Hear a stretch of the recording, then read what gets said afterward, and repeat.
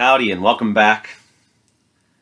I'm still working on this white Stratocaster from the school's music department, and I really hate to say this, but I'm starting to hate this guitar. At first I was a little bit intrigued. It's got microphonic pickups. They were kind of interesting to play with. Once it's all back together, I'll try to make sure I can get some of the peculiar noises that this thing makes. The bridge pickup was actually pretty warm sounding. I was really wanting to like this guitar, but it is a pretty big pile of crap. I don't know, it's like one of these $100 guitars. It became very obvious as I'm taking it apart how cheaply it was made, from tuning machines whose screws weren't even seated down completely. Very sharp fret ends, which I'm realizing are not just sharp fret ends, but they're also slightly sprung, so that even dressing them up a little bit, they're still going to hold a little bit of an edge there. What I should do, and honestly, if you have a guitar you're suspicious of how well the frets are seated, you take something, it's the thickness of a paper, but you don't want paper. You take your 2/1000ths feeler gauge, if you have a set of feeler gauges. And if a 2/1000ths gauge can fit up underneath and get hung, the frets are not very good. I have a suspicion that most of the fret edges, I could probably get a 5/1000ths. I haven't tested that yet, but that they're pretty lousy. There's a couple of high frets. I'll take care of that, like I mentioned, and so that is what it is. When I got the neck off, the neck pocket is ugly. It was not a tight fit. It didn't sit in there nicely. It is routed, very ugly, and it had sawdust inside of it. So how can you possibly get that neck situated in there properly with sawdust? I believe what happened was somebody basically just propped this up, stuck a neck in and drilled, and then didn't even take it off and blow the dust out. They just pounded the screws in there, and again, not very well. One of these screws was backing out or was never seated completely. I don't know. The whole thing was just put together horribly, really horribly. So I finally got the pickguard off, which was a chore. And so now I understand why I was asked to do this, because when I finally was taking the pickguard off here, I've had other things going on. The two screws down by the bridge were very ugly boogered.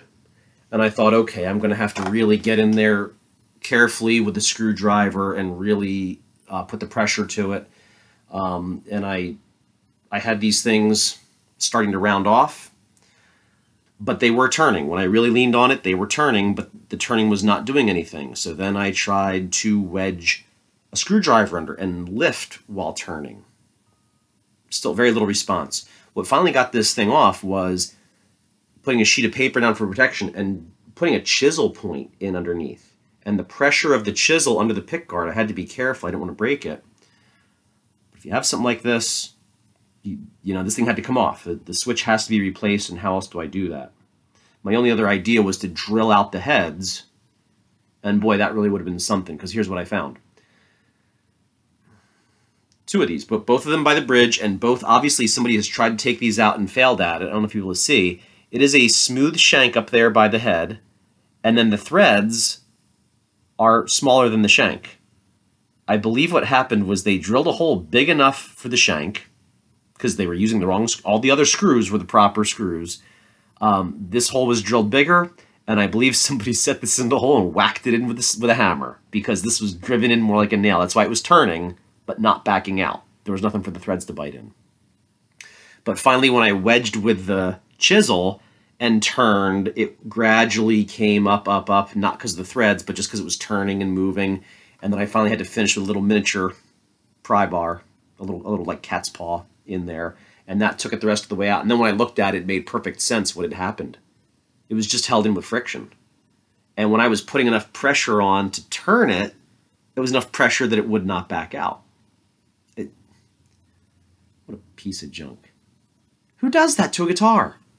I don't care where it's made. Who uses that on the pickguard? So anyway, I'll have to then take a little piece of dowel or something, fill the holes, re-drill them appropriately, and so all these holes are misaligned. Every hole in the pickguard just misses by a little bit. So even the ones that are put in properly, they all came out very tough because they're like grinding against the pick guard as they're threading in and out. I'll stop. Listen, it's just very badly made. It's just, again, this is, I had no idea what I was getting myself into with, I guess, like I said, it's like a $100 guitar. It's probably a $100 guitar, strap, cheap amplifier, and, you know, 3 picks, you know. But anyway, I got the darn thing off. And so what I have here is this really funky switch that's hanging off with a really lousy looking wire job. I'm not a fan of this. Very small gauge wire. It's going to be very hard to deal with it and solder it. What I'm going to do is just disconnect everything from that switch. I have the other switch mounted already. This switch is funky. It's a weird switch. Basically, all I'm going to do is wire the existing pickups to the new switch. I think I'm going to wire both tone controls on. This is just a student guitar. I think they would rather have a tone on the bridge also. So I'm just going to wire both. I'm going to wire all 3 pickups into the tone. Both tones, maybe. I don't know. I just want this thing to work and be done with it, because honestly, what I would like to do is just hit a couple points, you know, clip a couple things, a little wire, and hit with solder, put it back together, and then forget I ever saw this thing. And I hate to say that, but slap that back together, and then a little bit of crowning file on just those high spots in the frets. And I guess I'll polish the frets because I'd like to make them a little bit nicer. I'll dress the ends, make that nicer. But, you know, the purpose of this video is to talk about taking a cheap guitar, doing some, you know, fixing some things up. My last series was taking a medium-grade guitar and making it play really nice, and that guitar is a rock and roll animal. This was meant to be taking a subpar guitar and just making it passable.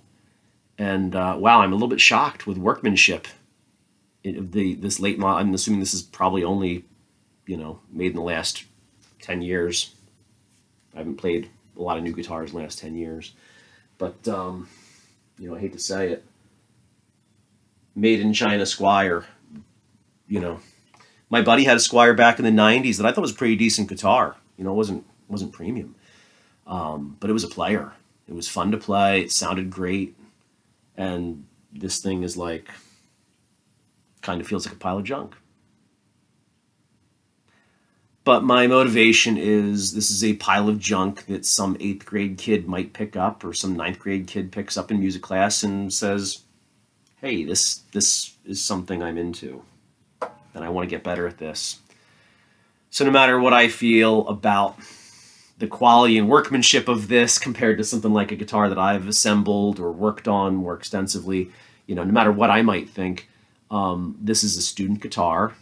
It needs to make the right sounds and be able to be put in tune and hopefully inspire somebody to learn and want to practice and like play with other people. And so at the end of the day, I'm gonna stop complaining and put a little bit of elbow grease in and finish things off and hopefully have this back. There's no guitar class right now, so there's no hurry. But I want to get it all put back together and take it back so that I can be done with it. And like I said, put it in the hands of kids who can get some experience with it, I hope. So anyway, I just wanted to put a quick video up about getting that pick guard off. Quite shocked. You know, so unfortunately, a couple of things I'm fixing are really annoying things. Dressing frets that are really subpar, filling and re-drilling a hole in the body that had the wrong kind of screw hammered into it. I mean, just really weird stuff. But it is what it is. And some people watching this have a cheap guitar. Some people watching this have a nice guitar and that old cheap one gathering dust that you maybe want to hand down to somebody, pass on to somebody, and you know it needs some help. Well, make it the best it can be and pass it on to that person. But pass on a guitar that can be tuned and that can play, because you don't want to pass on a cheap guitar that's going to frustrate somebody. You want it to be able to at least make the right sounds and feel good in their hands. And if it's a Strat, it's got to look cool, like you're rocking out when you're playing it. So it is what it is. That's that for today. I got a lot of other stuff to do, but I had to rant for a minute. I'll get over it, and I'll put this thing back together. Have a good one.